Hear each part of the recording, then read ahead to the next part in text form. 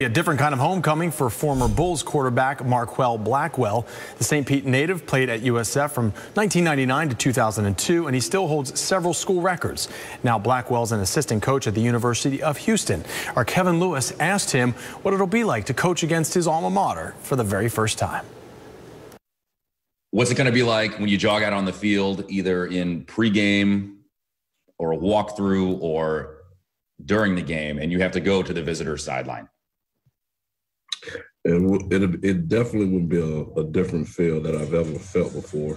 I've never been on that side, so it'll be different. Pretty excited about getting back. A lot of memories. Blackwell in trouble. The 2001 Bulls team won the biggest game in the program's young history when they upset Pittsburgh. And while that win was huge, Blackwell doesn't single out any particular moment that defines his time at USF.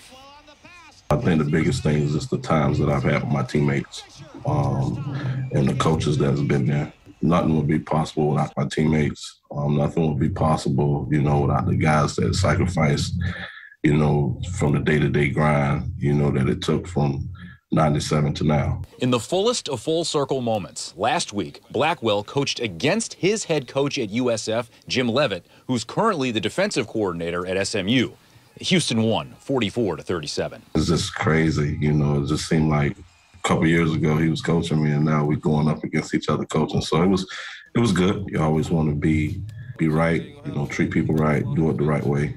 Bulls and Cougars for USF homecoming Saturday night, 7:30 at Ray J. In Tampa, I'm Kevin Lewis, ABC Action News.